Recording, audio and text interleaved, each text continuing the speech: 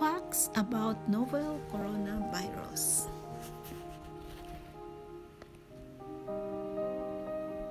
Transmission. The novel coronavirus might be spread by a digestive system. Detection of the novel coronavirus RNA in feces raises alarm over whether virus can spread through fecal matter. The novel coronavirus can be transmitted by touch.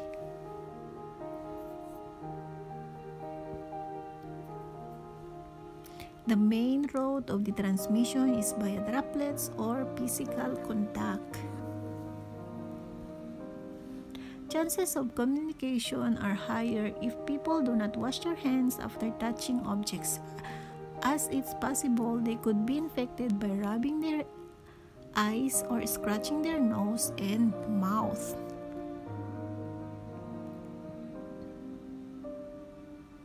Children, the elderly, and the other people whose immunity is relatively weak can easily get infected this way.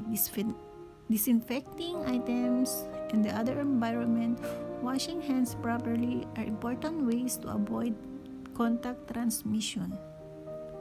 The novel coronavirus can survive up to 5 days in environment.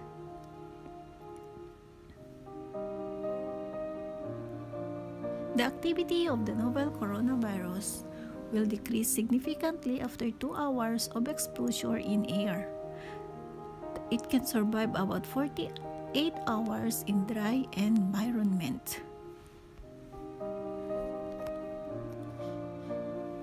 The virus can survive 4 days in environment where the humidity and the temperature are favorable. The researchers has found that the virus can live to 5 days if the temperature stands 20 Celsius with humidity of 40 to 50%.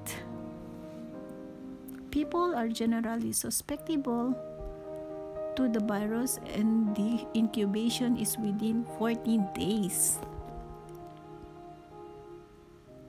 Symptoms of the elderly and those underlying disease who contract the coronavirus are more severe than others. Children and infants can be also infected.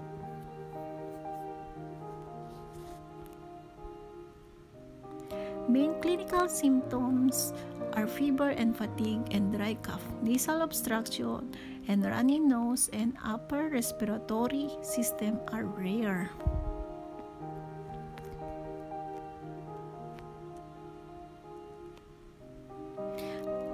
About the half of the patient develop difficulty in breathing or dyspnea after 1 week, and the severe cases develop rapidly into acute respiratory distress syndrome, septic shock, and difficulty to tackle metabolic acidosis and bleeding, coagulation dysfunction. Some patients don't have fever before they get diagnosed. It should be noted, severe and critical patients can have moderate to low fever or even no fever. Some patients have mild onset symptoms. These patients have no fever and recover after 1 week.